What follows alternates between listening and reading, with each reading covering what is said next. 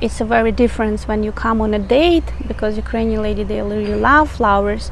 It's important that you bring odd number of flowers, because if you will somehow bring even number, it's associated with funeral. So guys, please don't do this mistake. Hey guys, Anna here, Heart of Match Guarantee, and today our topic is must know things about funerals in Ukraine. Yeah, not very romantic and positive topic, but hey, it's life and it's not always only sunny days, right? So what happened, why I decided to do this video? One of our couple who's been dating each other, man lives in USA, she's a refugee, she lives in Italy, they have a great connection, they developing their relationship, and they was going to talk on a video call, they planned it, and then she canceled it and she said, listen, I cannot, I just have very bad news, my relative in Ukraine died and I just cannot help myself how bad I feel. And probably it's something that can now easily happen to any of our couple or any of you guys who have relationship with Ukrainian women. I decided to do this video as a guidance to help you to understand Ukrainian customs and traditions about when these things happen. So I was very happy to hear that man offered her emotional support. He said, listen, take your time. If you would need to talk to me, I'm here for you, call me anytime. So he was very understanding and supportive, and it's pleasant to hear for, you know, any lady. But it's important to give her time, her to release her pain, you know, her bad emotion from this situation. It, you know, it's there, it will not disappear, you know, she needs to release it. So, you know, give her time to accept this sad reality. About specifically funerals in Ukraine, when somebody die, we bring on a funeral not only flowers, and by the way, we bring even number of the flowers. It's a very different when you come on a date, because Ukrainian lady, they really love flowers.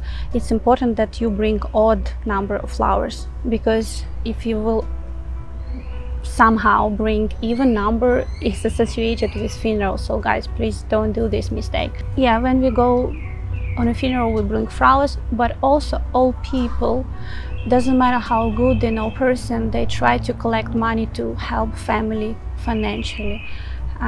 It's a lot of expenses normally, and often it happens when nobody can predict it and family cannot just be ready for all these expenses.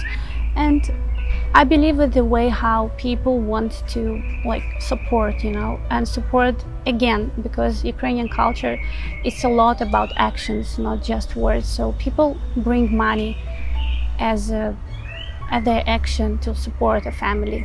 I know that you don't do this in the West, and when Ukrainian lady date you, she doesn't know this difference. Like, I didn't know. I just actually find out this from Joe recently when I asked how is this in the West. If it happened, I hope it will not in your relationship. Of course, lady will never ask you for, you know, to send money to relatives to help her, but it's kind of something will be nice to do if you really like the lady, and because it's the way how you show that, you know, you cares about her, and like, again, it's action, and they look into action. So I think if it's early stages of relationship, and depends on who is this, how close this person to her family, it's okay if you will send, let's say, like $200–300. The best way how you can do this just by Western Union. All that you need, the right name, how it's written in her passport that she used to travel abroad. If there will be one mistake, their transaction will be cancelled. She will not able to pick up the money. You need to know her surname and name, and the country where she is now. I believe it's the easiest and fastest way to do that, and then she will figure out a way to send it to her relatives in Ukraine. We all want to have only sunny days, right? But hey, it's life, rainy days happen. And I do believe going together through this experience, showing her support, and you know, not only on words, which is very important too, but also with doing action like sending money. It's something that will make your union closer, you know, because at the end of the day, your relationship, it will be also not always sunny days. You will have some things to figure out, right? The only one thing I want to add, I'm talking about specifically our couples who is in real relationship, who has intention to meet very soon or met already. It's a real relationship with the intention to create a family for in future. If you never see the lady, you talk to her in a paper, letter, or website, please, you're not in a real relationship. And she can tell you every day that somebody dies, you know, and you will send this unlimited amount of money.